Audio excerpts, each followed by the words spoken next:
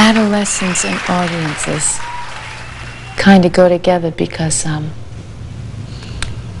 remember playing this song when I was 12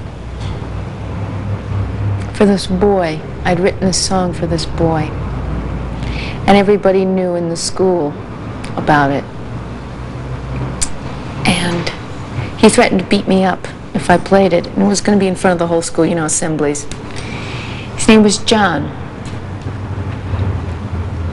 Well, you know, I had braces and pigtails, and he was dating the girl, Sylvia, you know, 14, and should be, you know, on the front of a ship, you know, one of those. And the point is, I sat there wetting my pants. I mean, my knees were water. He was sitting right there with all his cute friends. And, you know, what are you going to do? You're 12 years old. You have a crush on somebody. And you really want to say, you know, buddy, in 15 years, I'm not going to have braces anymore. And I'm not going to have my knees like water.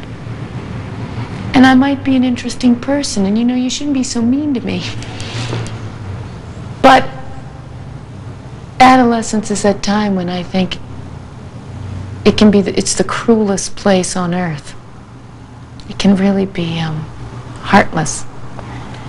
And I played that song,